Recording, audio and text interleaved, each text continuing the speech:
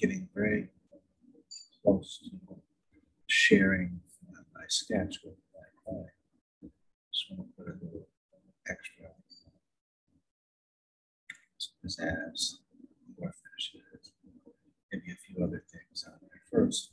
But before I go any farther, I want to make sure that my building is, assuming that the client is going to say, okay, go ahead. And I'm going to make sure that my building is ready to actually be constructed. And in the event that the client says, well, let's move this one or that one or whatever, but I know I have to move the exterior walls in 2-inch increments, because like the basement contractors, 2-inch even numbers, so basement dimensions, basement walls, except for these diagonal walls. That's not possible probably to be 2-inch increment, but you know, the basic walls here, the horizontal should be 2 inches. So be a foot number, and then 2, 4, 6, 8, 10, 0 inches following that. So I'm getting ready to put my dimensions into the basement plan, because there's stacked walls, then the walls should change all the way up to the first and second floor, which is fine, because I'm going to put in some floor finishes, and they go to a particular location of the wall. So if the wall moves, then I have to move the floor itself. And I don't mind moving it at the direction of the client, but I don't want to go down the road and then find out that my basement is not correct in terms of the increments. And therefore I have to go do a lot of more additional work, not because the client suggested it, but rather because I was just lazy. So where I'm going with this is I want to put my dimensions in the basement just to make sure that I have the proper dimensions. Put some more detail into the drawings and then share them with my client. But from the previous video, remember that I wanted my dimensions, my overall dimensions, to be approximately to be about the same distance away from the edge of the building. So this one has a 2-foot overhang on the first floor, and these reference planes are going to follow through my first floor dimensions. See, those reference planes are there. So I have dimensions of that, and my second floor dimension, those reference planes follow through again on there. So I will use those for my overall dimensions. So I'm looking for my basement dimension plan and put all these tabs that I have open. I have a couple of jobs open, so it's not going to close both of the tabs that I have open for this other job that I'm working on. But it will close all the other inactive. So this tab is closed inactive. So now I have one tab for another job that I have open right now, and then my dimension basement. So I'm shape here. Tabs. Right, so let's put our overall dimensions in first. So that would go from here to here. Let's see, that's where it is. And then I just use that reference plane to get close. It's not going to snap to it. Pretty close. Certainly to the eye.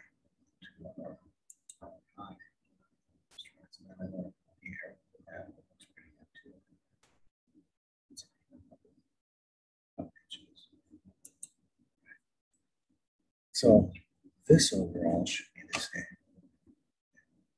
It's the overall back. Now, if I went with the same dimension on the bottom as I do on the top, because it is that we don't want people in the field to be making assumptions. In this case, the bottom dimension overall is the same. But there may be an instance where it isn't, and it would be logical for the contractor to assume that it was.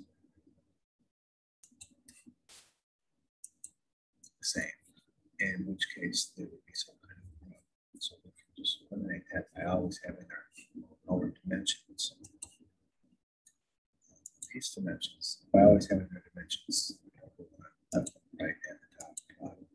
These dimensions are simply to show what I was using for my reference points. Now I'm going to go back in my, see, I can't snap to that right now. And I'm not too concerned about that, but I would like this kind of behavior. It should be. I'll go back and take a look at that. Part of it. That should be. For basement dimension, so I straight all the way across here of my basement dimensions. Yep. Better off.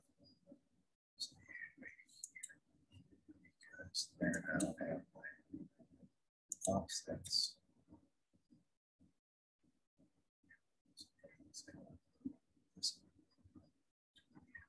All right, let's do it anyway. Offsets. And add because as they should be again, I want to mention to my basement. This is the basic guy. I want to look at this and say, okay, this is what I need to do. So, right there, because I have my offsets, which building, which are going to be, that would be the same. That would be the same. Now changing because of the garage. So that's the dimensions that are noticed. It snaps. Snap. Here.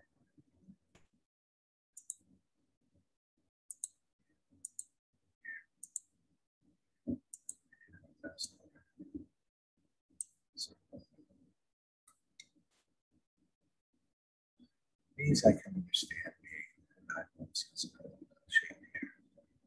This is really, there's no reason for that. So I'm going to change that. Should change this. Let's see what happens if I click on this. Activate the dimensions and make that do more things.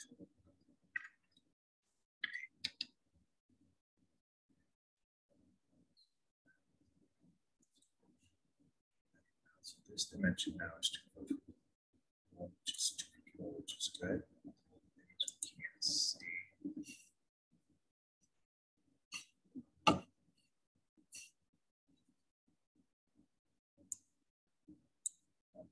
Also, like change the scale here, so let's fix that.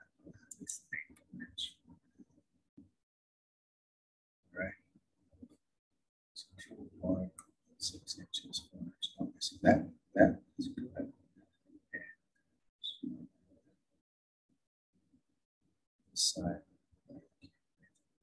this is not good. It doesn't go where it should anyway.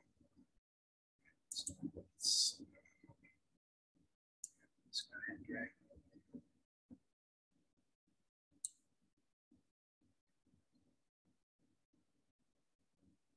That is still. Change that to 9.4. Let's go to the first floor plan and see what happens. 9.4. Let's go to the first floor plan and see what happens if we change that to 9. That's all that. Let's look at it. This floor.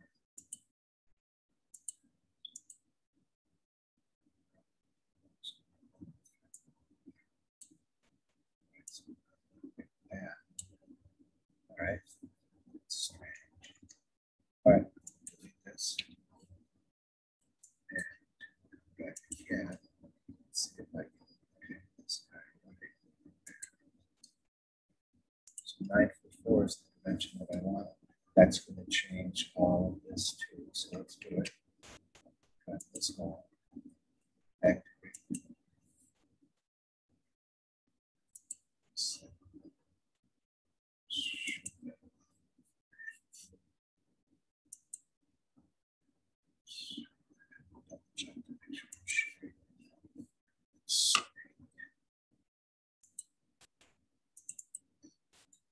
So we're going to change that to 9.4.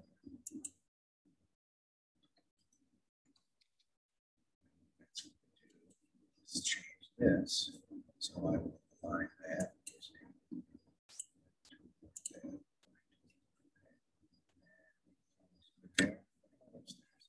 That wall, I will change that to second floor too. So let's go up there. See what happens there. Now these don't line up anymore. Which one is correct? It's a yes. So I go back down to my first floor dimension. I will put a reference plane in there. Reference plane. And no, this is outside edge. So second floor dimension. There's my outside edge. But the siding overhangs the brick. So I would want the siding. Siding is an inch. This thickness of the siding actually starts starting right there. So this guy is a stacked wall, but it doesn't line up. It should. So let's go ahead with line up this. Line up this edge and this edge. And that's it should connect there. This is a unique situation because take a look at this section here and drag this down. This wall is going to have to be thicker. Because take a look at the way that wall is constructed.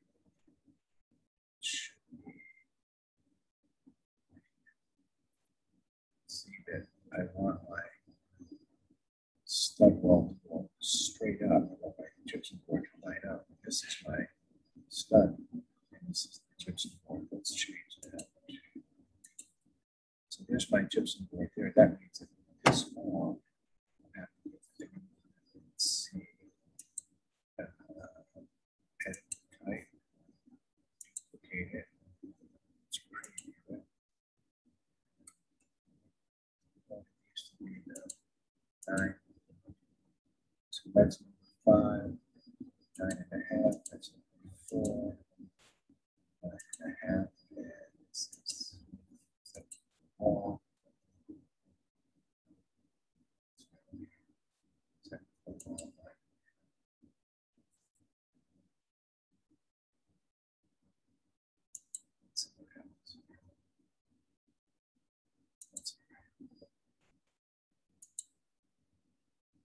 Now I'll just use a reference plane to check if this gypsum board lines up with that. It does. Okay. So this is the correct location of this second floor wall.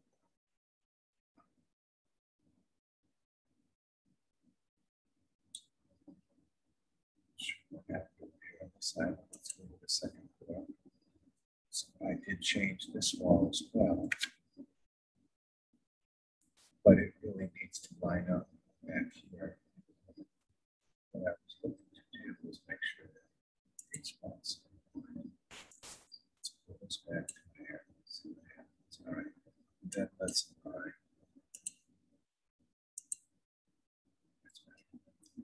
So that automatically changed my square footage. Change my dimensions. Right. Okay, I'm concerned about my basement dimensions. So now I got that good. This doesn't have to be. But this one does. This guy, 1, 2. This is good. But this one has to come over. So there. Okay.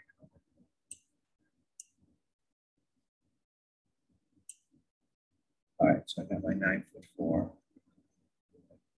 and then this should be 12'4".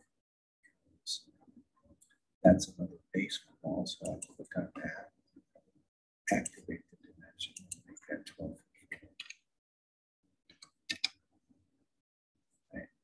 let's go to the first one and see what happened there. Now, this guy has to change in order to move the gypsum board to line up. Change this to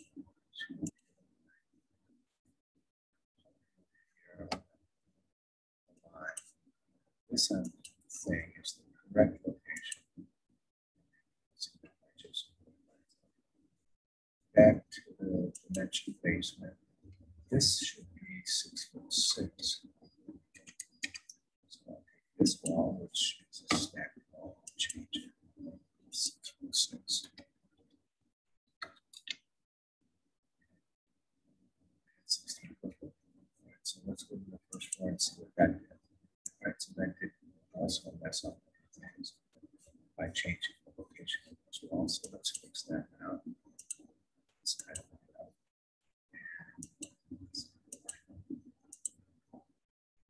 Okay, that was good.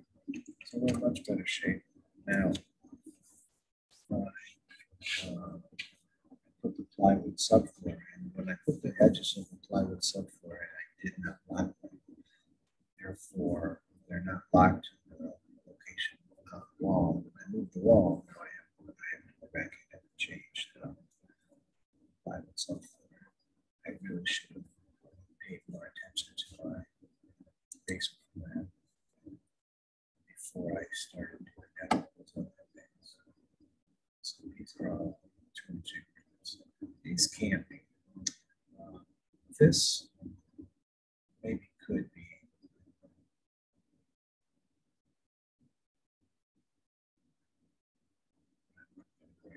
That for now, just take a look at what would happen if I change that. So let's change that to 9. See, the basement guy's not going to care because this far.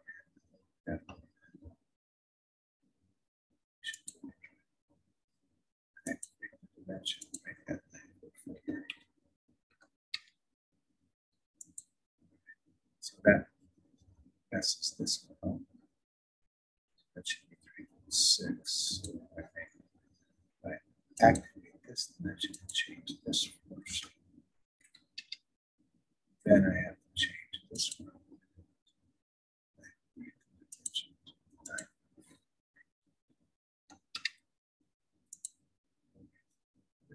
The first one. Well, I've changed my countertop and my cabinets, I guess I'm going to be in a slightly different location. Yeah. See, that's a basic wall, so didn't move the first one. Because that's not a stacked wall, so let's go and take a look. Let's change this back to in line. Looking over here. This. See that? This should line up with this is the second line of this wall. Oh, this wall's on an angle. Is that true? Okay, so let's look at the basement. Oh, that's a street. So why am I seeing another line in the back? That second line is back to this view. And this is okay. What's this? This one.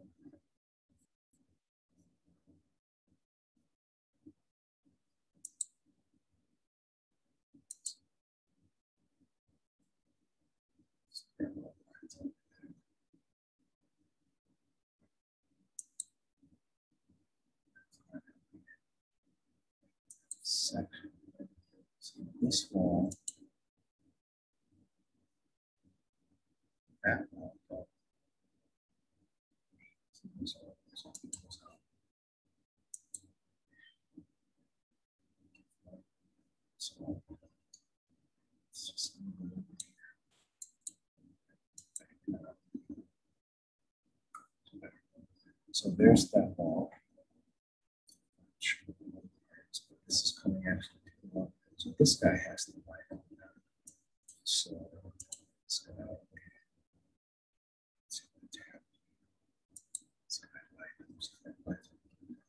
siding overlaps behind here. Back to the first one. That's going to change my geometry.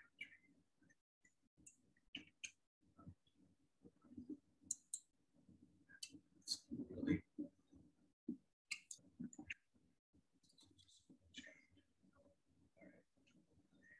and we did change this guy too, so that's so it's just the basic wall, it's not a stack wall. So the entire wall.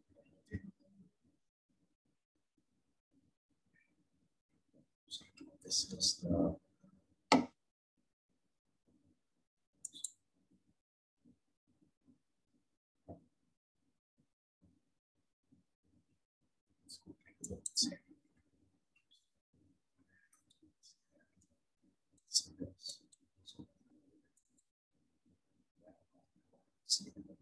I can see that I need to so the face of the brick and the inside face of the siding glass. This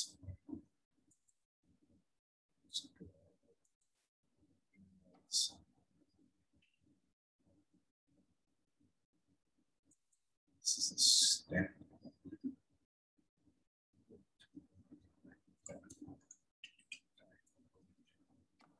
All right, basement dimension. So I fix those two.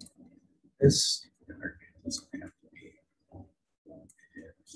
It should be.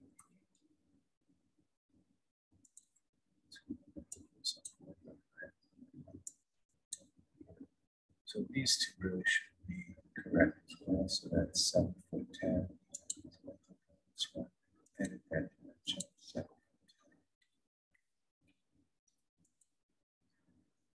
That should be 4'2".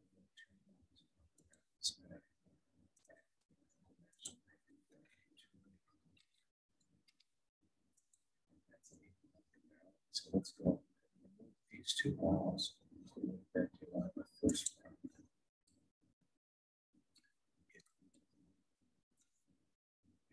Get it in section. So I know how to this one. So I put this wall has to be.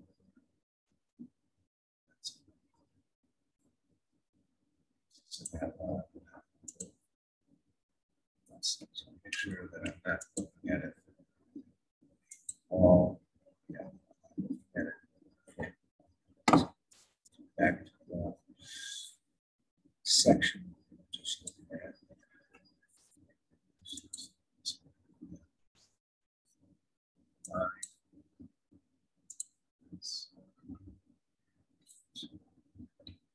inside face. I have to, because these are individual pieces. Stack wall, I have to go back and do that.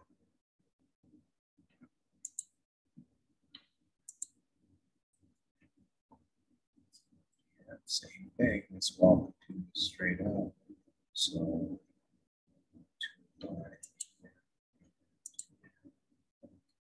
that changes the second floor as well. But if you're watching this from all, that's really precise why being and just like my basements, they have even number dimensions around there wherever they can. It makes it easy for the basement guy. And then it makes it easier for anyone else that follows to build on top of the basement wall. Basement wall square as well. It's easy to notice. I just think it's easier. If this were a fractional number, let's see what we have here. They're not going to 4, probably 24. There's going to be a little bit of an overlap somewhere. But go to the first floor. See how that lines up. In order for these wall assemblies to line up like that, those are the dimensions that we have to have. So proper dimensions there. What's going to happen is it might be off. They might actually pour that 24'2". So that for this guy be 24'2". But the mason block work on top of that wall. And then the carpenter puts the wood framing and the masons will adhere to the proper dimensions. This is what it's supposed to be, and I want to show to this is a basement contractor, this is a trench. There very well maybe two different companies out doing that, but I want to make sure that I show concrete wall people. So that looks good. That's just set up to put in the floors. So now I can come into my floors. I want to do that architecture. Floors are going to be correct. So now let's see. It's a little bit of stuff to do, but anyway, let's put that floor in. Or I want to have five. No, I'm sorry, I want mine. Oh, yeah, show it.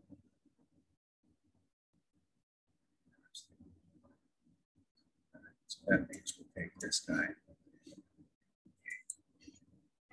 Make that over. Then we'll come over here. The thickness of the bolt is 3/4. And the material is nice hard surface. Right material.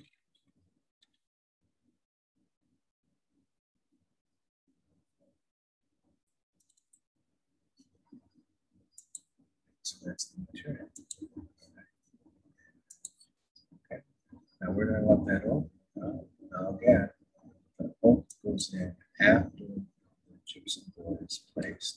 So it's not going to go in the base of the gypsum board. Yeah, I'm still going to put it in the there's no place to stop. Change it to marble. But for this,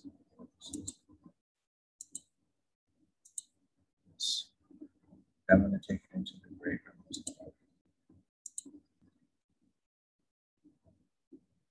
So you notice I went behind the casing because before I think we're going at first and then the casing we're going afterwards. That's not true. So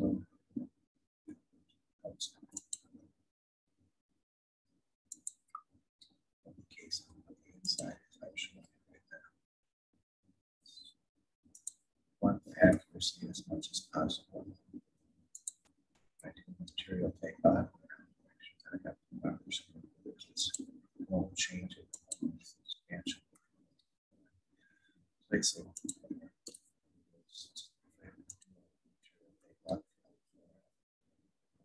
Inside of the casing, by the outside of the casing. Results.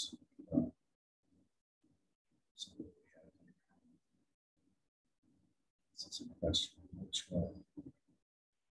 So that looks like that. And the other line would be something to do with something.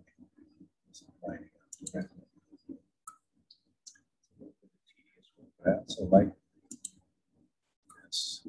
Now, I don't want to open the back. So, now,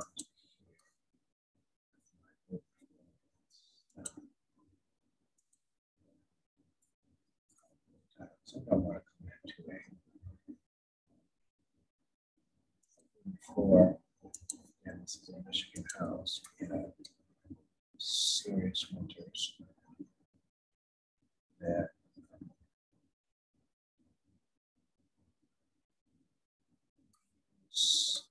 salt, sidewalks, driveways, and roads. And what that means is that salt is on some shoes. That salt attracted to the house and not the whole floor.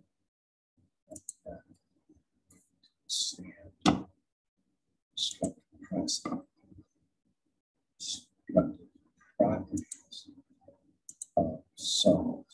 So we definitely want that to be a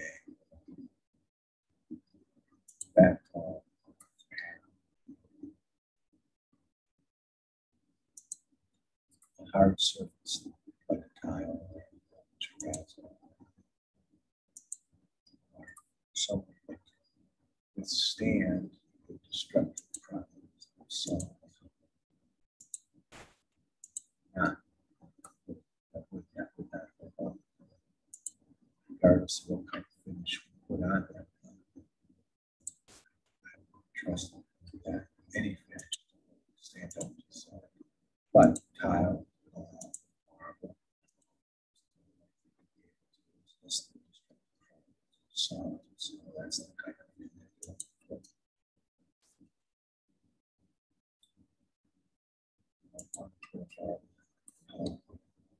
it's possible, but for now,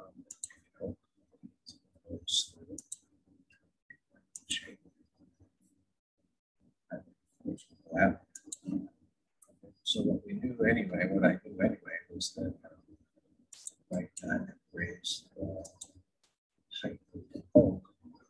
So there's my oak. Right now the top of the oak is the top of the plywood. So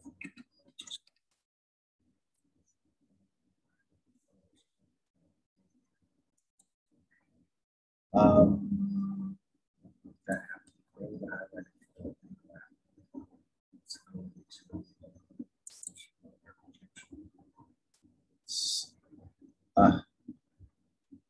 I put my carpeting in this room, and then I put my oak in there too.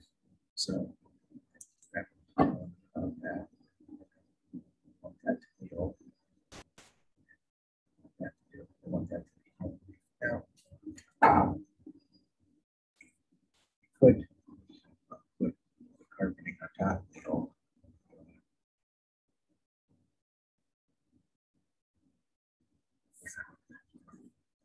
So I need to remove the oak. Right? Exactly. That.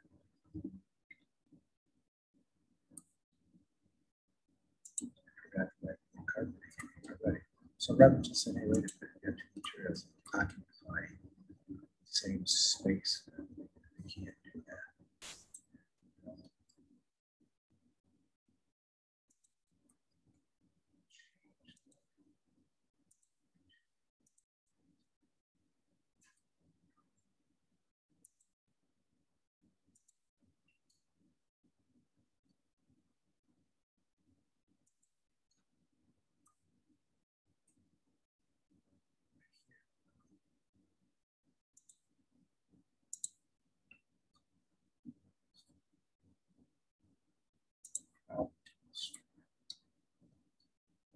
Fine tune that construction document phase just to be sure.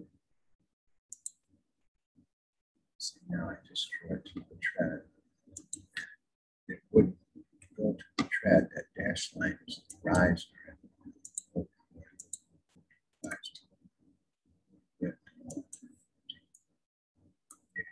detail at this point.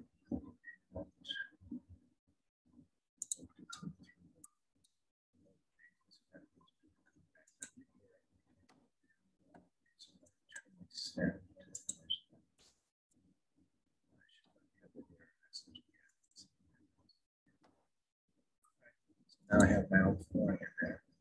Let's see. Looks good.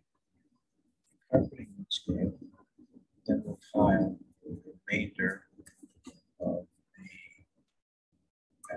the. So I'm going to save my work. Just go to tile and architecture.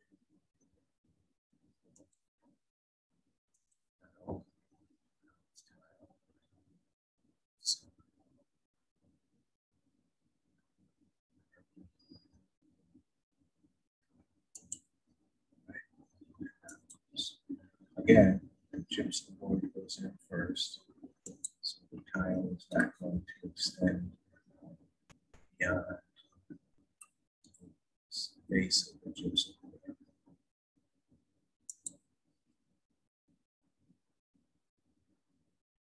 It's my rise. Rise.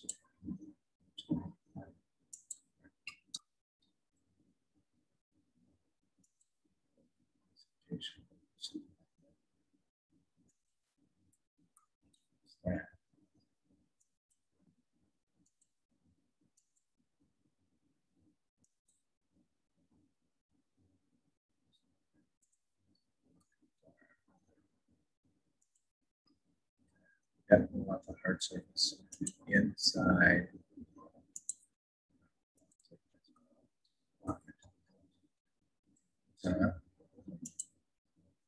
Possibly. So you're going to have solve rounds.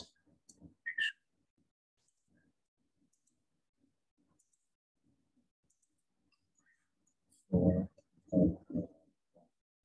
cells.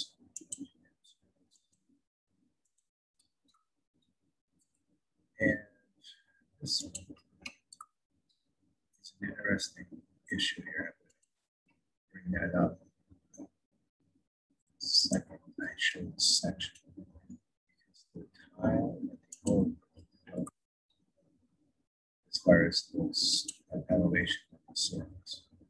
So we really, when we put in our subfloor, we really either have to raise subfloor where the carpeting and the oak are, or we have to drop the subfloor where the tile is. Here for the carpenters to drop the floor,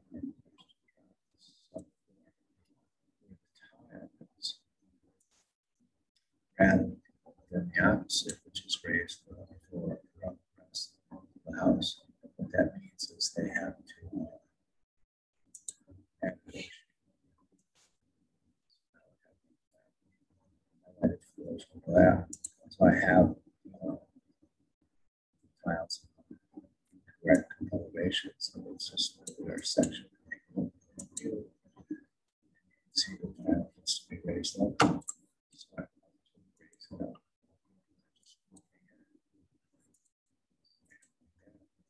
Now my tile opens up. Let's see where it matches. Here.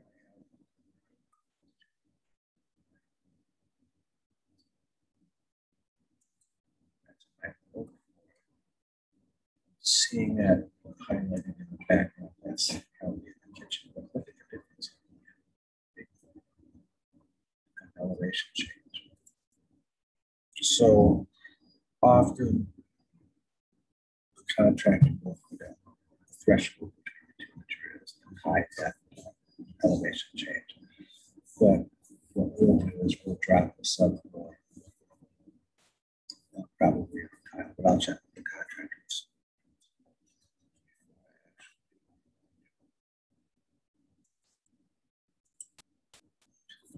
And here's a look at the rendered version. You can see the great room, stairs going up, nice big long foyer, breakfast, published pantry, breakfast room, kitchen,